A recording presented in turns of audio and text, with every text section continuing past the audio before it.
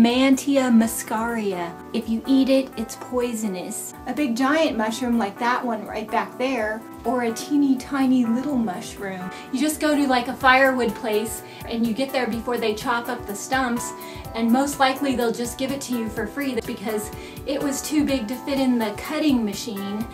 Whoa! Whoa! Shoot. And this is what we're making today. Check out the free section of Craigslist or your local firewood lot. We got ours at Lyman's in Encinitas.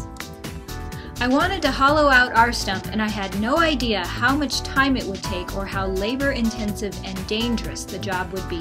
Disclaimer, do not try this. It took over a month to carve the stump and we could have lost fingers using the chainsaw. We strongly suggest skipping this part, or if you're super patient, just use a chisel. Then trace and cut a piece for the bottom so that you can attach the wheels. It took like a month to hollow out the stump, and it was dangerous. And we just traced around a bucket. Decide how big you want your cushion to be, then trace and cut a circle from scrap plywood. The upholstery foam is super expensive, so I got the really thin one and I just kept cutting it and I used all the scraps and I built like this magic mushroom mountain thing. Cut circles from upholstery foam to fit your plywood, then add smaller circles and fill in the sides with your scrap pieces, attaching with a glue gun or tacky glue until you have a mushroom dome shape. Then cover everything with a sheet of batting. This will smooth out all of the lumps. I just found 2 red sweaters and I cut them up, and then I used like this side right here and this side right here, and then I kind of pieced them together in like an X formation. I've been hand stitching things for a long time because my mom would not let me borrow her sewing machine, and I knew that I couldn't hand stitch this. This is the sewing machine that my mom let me borrow. She got it at a yard sale and it's a $5 miniature sewing machine. We did it, but it was challenging. My intern Stacy is the expert sewer. She is the one who figured out how to make this tiny machine work for us. I had to pull on the fabric while she sewed the sweaters together.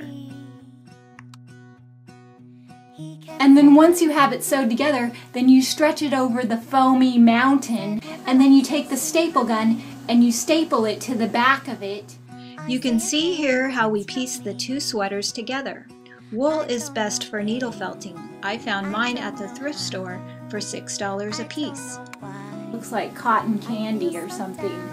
And look, it just starts pulling out. Look, it's all ghosty. These are special needle felting needles right here. They have like a little protective thing on them, and I don't know if you can tell, but it's like a whole bunch of like little barbs sticking out. And then you start poking it. You have to poke it in there a lot for a long time. I found it highly enjoyable. I cut paper dots first and pinned them into place. Then I used a canning lid as a guide for my needle felting. Cookie cutters work well also. Using your special needle, begin poking the wool into place. You can find supplies at your local knitting shop or online. I don't know why I feel so down. So that's it. We're all done, and I will see you in the next video. I post new crafty videos every week, so subscribe if you want to see more DIY. Leave a comment and let me know if you'd like to see a tour of my new craft room and filming studio. And check out my blog for more details on this tutorial. Thanks for watching!